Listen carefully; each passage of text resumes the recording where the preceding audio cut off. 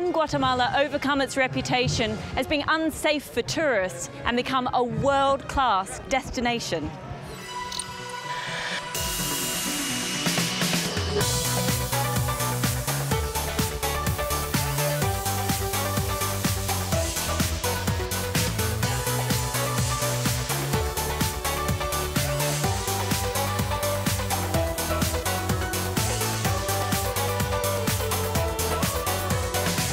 On this week's programme, we travel to one of Central America's most spectacular countries to discover what's stopping some tourists from going there. We head to Buenos Aires to take some tuition in tango. Thought old-style photo booths were a thing of the past? Well, we meet the men bringing them back to the streets of Europe. And if you've ever wanted to learn how to do this, we'll show you where and how.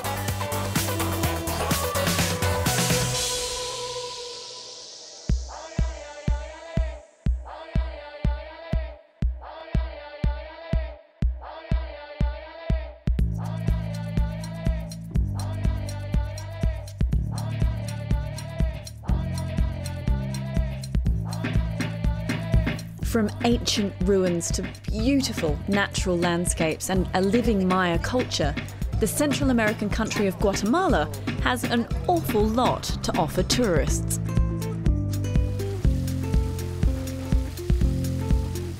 In the southwest, the city of Antigua, with its cobbled streets and beautiful colonial architecture, has earned the city UNESCO World Heritage status. The city was the centre of Spanish colonial rule in Guatemala for hundreds of years, and today it's the top destination for tourists arriving in the country.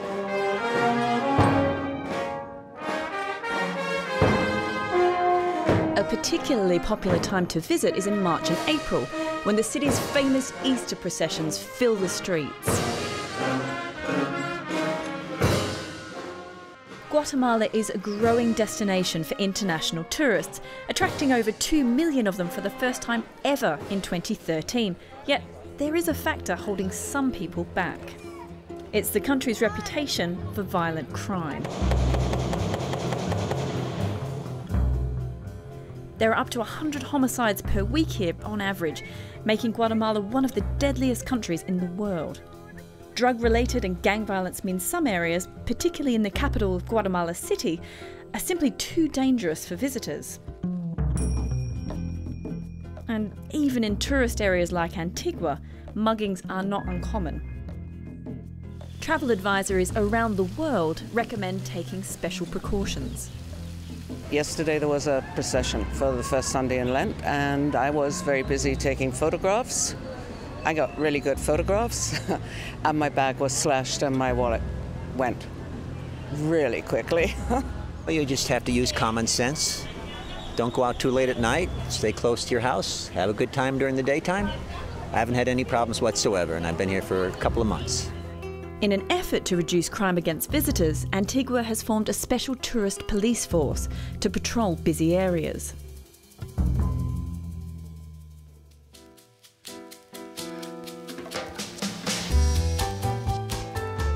With tourist numbers on the rise, new businesses are popping up to cater for them, including a new Guatemalan restaurant opened by broadcaster and former war correspondent Harris Whitbeck.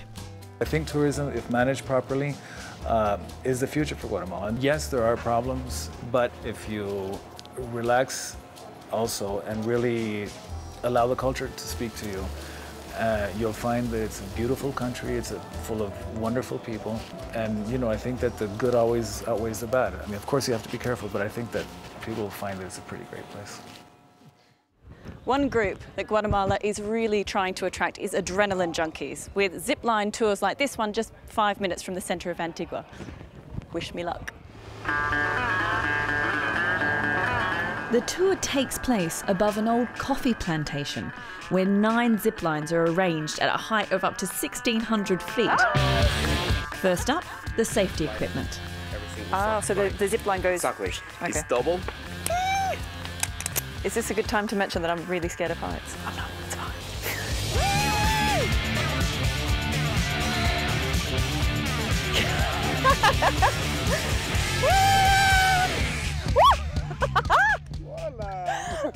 That was fun! Yeah, it's fun. Guatemala is surrounded by volcanoes, like mountains and all that thing, so it's perfect for us because we can work with that and give you a better experience when you come to our country. In the north of the country is one of the world's most important archaeological sites.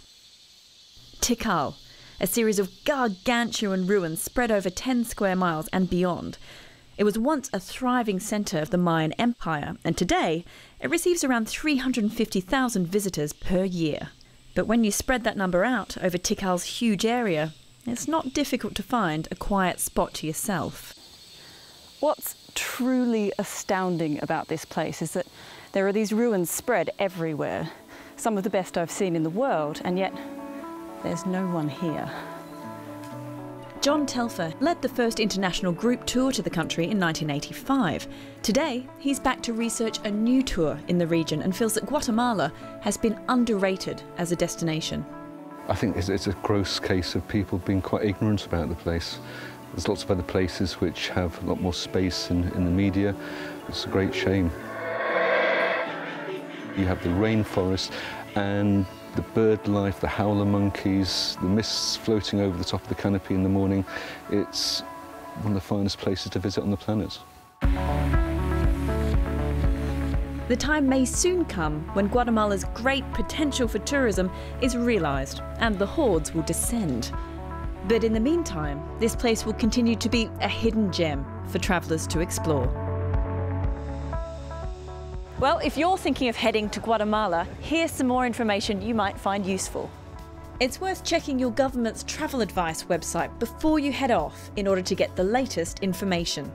Despite the high crime rate, most visits here are trouble-free. But just to stay on the safe side, it's best to avoid catching the brightly coloured public buses like these found across the country. El Mirador is also a place to visit if you've got time on your hands. It was a major Mayan city that flourished from about the 6th century BC and was abandoned at the end of the 9th century. But be warned, it takes a gruelling trek of at least 5 days through the jungle to get there.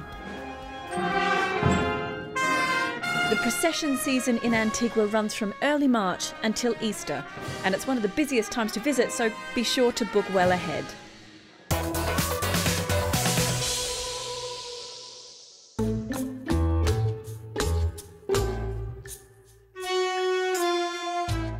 Tango.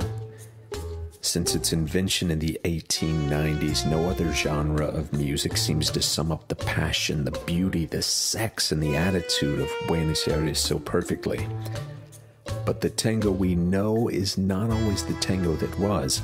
See, almost 100 years ago, one baritone voice performer would, with one startling act, catapult tango from a lower-class pastime to a classy international phenomenon. And that man's name? Carlos Gardel.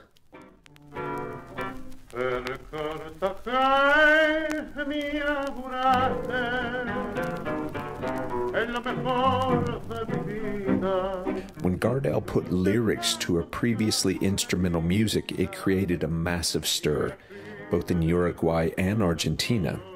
So big was the stir that the international media got a hold of it and thus became our introduction to tango. I was essentially looking for the first tango song the world had ever known. And so my first stop was La Boca, a picturesque bohemia known for its homage to all things tango. But this place was not the answer.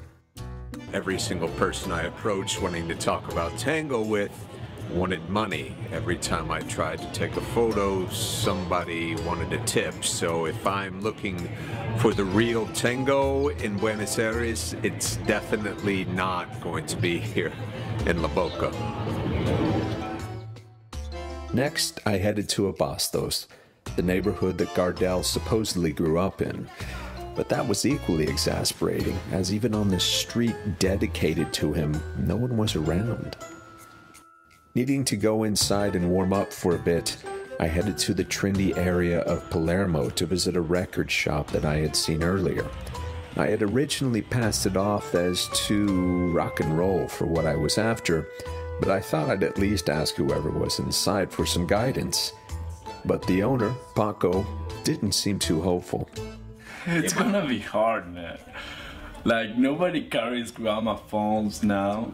You could get like a really fine vinyl copy, maybe a really good Odeon print. I know a place you could go to. Nobody knows about that place. I don't tell my customers because I buy my tango records and the stuff I sell here, there. But you deserve it because you came a long way to find that song, man. And so my treasure hunt had been changed, from an old gramophone record to an old Odeon recording. Found a tango collection, found Gardel, and found my treasure. A 4-screen background with Gardel smiling back at me, and on the back, side 2, song 2, Mi Noche Triste.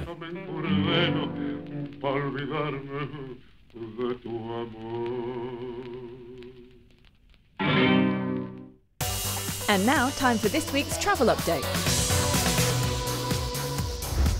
Germany's main airports were hit by a strike action this week, as more than 6,000 workers walked out in a dispute over pay. More than 1,500 flights were cancelled and delayed at airports across the country. These dramatic pictures show the moment a Chicago metro train derailed at O'Hare International Airport, injuring 32 people earlier this week. The train came off the tracks, crossed a platform and travelled partway up an escalator. Amazingly, none of the reported injuries were serious. The Burmese government have placed a ban on the construction of more hotels in Bagan, which is home to thousands of temples and shrines. It blames the previous military regime for allowing unsightly hotels in the heart of the ancient complex 20 years ago. And if you're heading to New York this weekend and you're a lover of all things sweet, then be sure to visit the city's first ever cupcake vending machine. The Cupcake ATM, which launched on the Upper East Side, holds cupcakes of up to 16 different flavours to satisfy your sugar cravings around the clock. Still to come on The Travel Show. Ever thought about becoming an acrobat but no time to run away to the circus? We'll take you to a place in London where you can live your dreams for a day or two. So see you after the break.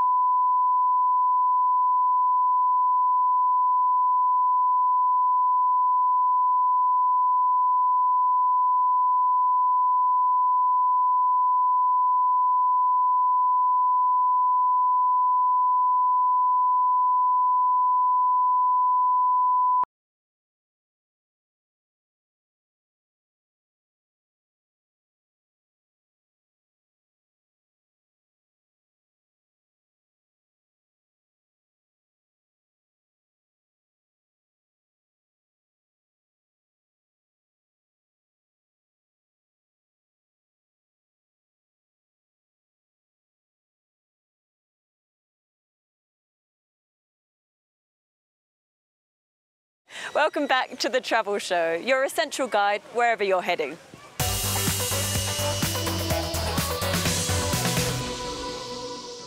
Next up, London's East End, famous for its arty hangouts, bars, restaurants and gig venues rammed with hipsters. But what's less well known is that it's also home to one of the best circus schools in the world, the National Centre for Circus Arts. They're now offering visitors to the capital the chance to learn from the experts. The Travel Show went along to take a look.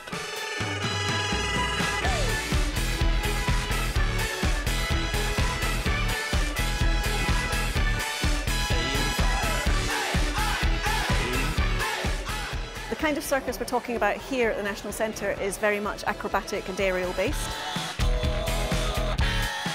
It has to have an element, well, I call it the wow factor. And if it doesn't make you go, wow, it's probably not very successful circus.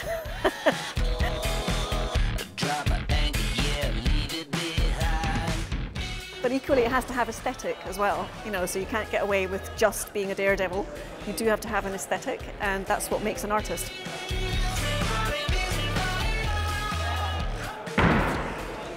the National Centre for Circus Arts is not just about people wanting to train to become professional artists, although that does happen. Experience days are offered at the weekends, and people come in from the outside and get to try different skills. So it might be flying trapeze, it might be acrobalance, it might be juggling or tight wire, but they'll get to try different things and have some fun doing it. I just got to the end of the tightrope. It was incredibly satisfying. I went from only taking 2 steps in a row and falling off to getting all the way to the end in just one big leap. And I just had to stop thinking. It was fantastic.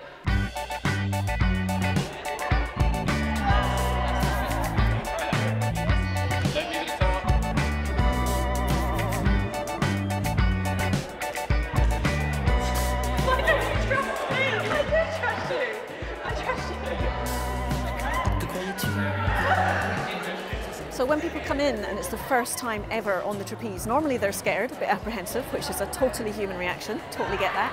But they're excited too and they're enthusiastic, and that's quite infectious. So as a teacher, that's brilliant. So keep stretching up.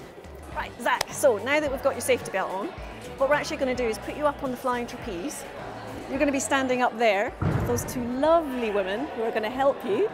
And Great. It's all about keeping your arms straight when you first get on the bar there. Yeah. Keeping your head up.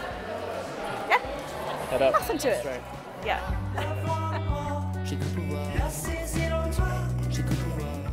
I'm actually pretty bad at heights. I'm one of those people who are the last to jump in a swimming pool. But I figured, you know, why not? I'm here in London, so I'll give it a go. My first thoughts were, well, this is a lot higher than I had expected. After that, it was, I really hope I don't fall before I get my hands on the bar.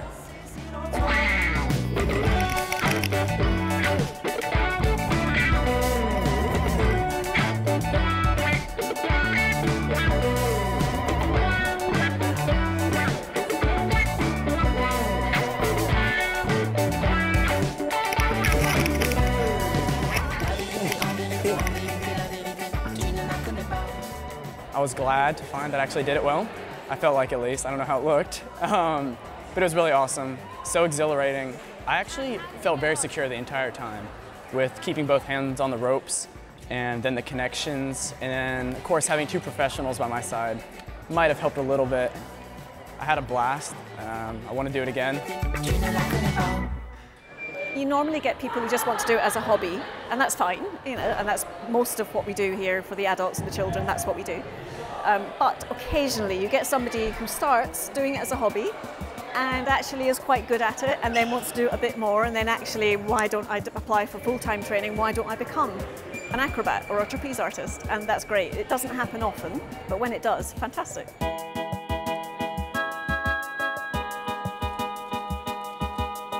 So, not one for the faint-hearted, but you can tell your mates back home that you've run away to join the circus, if only for the day. A typical lesson costs around £70 or $120 US, but if you're not heading to the capital, there are a handful of other venues around the UK where you can learn to swing from a trapeze.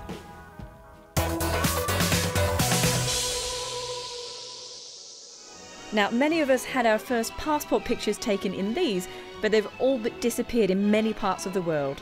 Old-style mechanical photo booths have given way to their more up-to-date digital counterparts, but 2 men in Berlin have a passion for bringing a touch of retro technology back to the streets of Europe.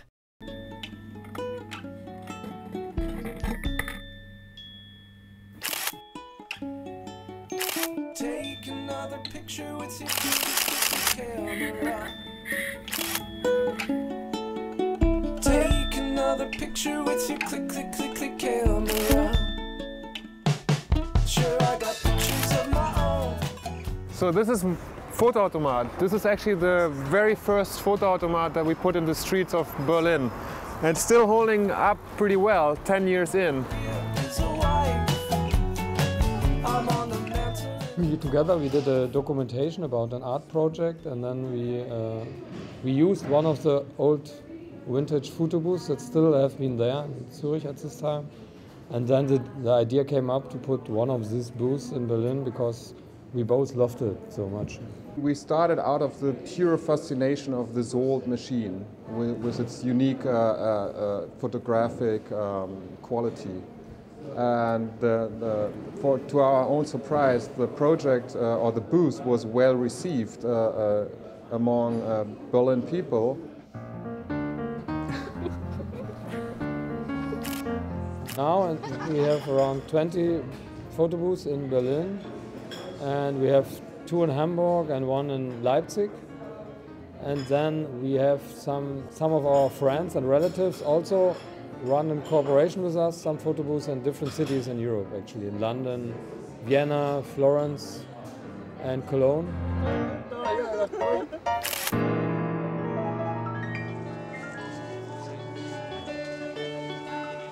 It wasn't a business idea, but it was the fascination for this actual photo booth, for the process of taking a photo in a photo booth and the actual photo stripe, which we see today. Everybody has a camera, but nobody's actually thinking about photography. And I think that's what makes these photo booths popular too, because for once that people are confronted with photography and their abilities, it's actually a physical product. You can smell it, you can see it, and it's something to think about.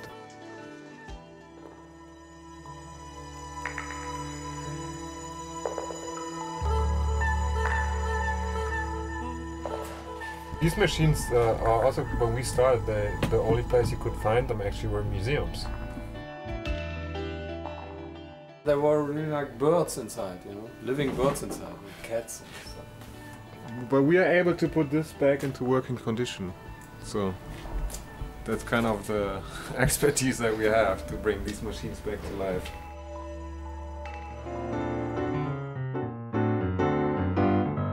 My best photo ultimate memory was when I took a lot of pictures with my best friend, and then I made a photo wall in my room of all the pictures. With my best friend when I was 14, we went into the photo booth and took a lot of photos.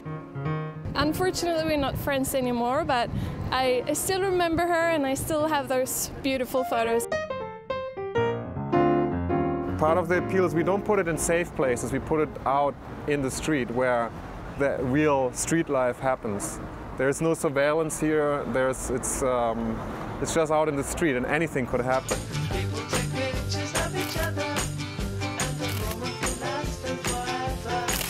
It's a lovely process, it's fun work. It's fun. So we're here and we have holidays, and it's a nice memory to look at the pictures and know, oh, that was in Berlin and it was funny, so I think it's nice.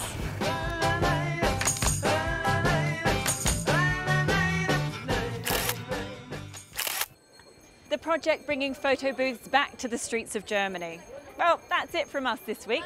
Thank you for joining us on our travels, and here's where we're off to next week. Thailand might have a reputation for being a sun and sea destination, but Henry goes off-road to explore another side of the country. What these machines are really built for is off-roading, and that's exactly where I'm going to take you. So do join us there if you can. And in the meantime, don't forget you can keep up with us while we're on the road in real time by signing up to our social media feeds, details of which are appearing on the screen right now. But for now, from me, Crystal Larwood, and the rest of the Travel Show team here in Guatemala, it's adios.